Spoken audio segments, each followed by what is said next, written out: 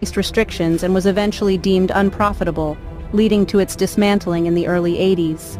Next up is the Bacillus-class supertankers, a fleet of 4 ships that once sailed the seas. Built by Chantier de l'Atlantique in France, these vessels, Bacillus, Bellamia, Pierre Guillaume, and Prairial, were used to transport crude oil during the 70s and 80s. However, like their predecessor, they too faced the challenges of their vast size and were decommissioned by the early 90s. The Esso Atlantic and Esso Pacific, built by Hitachi Zosen Corporation in Japan, were 2 of the largest crude oil carriers of their time. Constructed in the late 70s, these ships operated for over 2 decades before being scrapped in the early 2000s. The Maersk EE-class container ships, built by Daewoo Shipbuilding and Marine Engineering in South Korea, are currently the largest operating cargo ships. Their construction in the early 2010s marked a significant shift in ship design,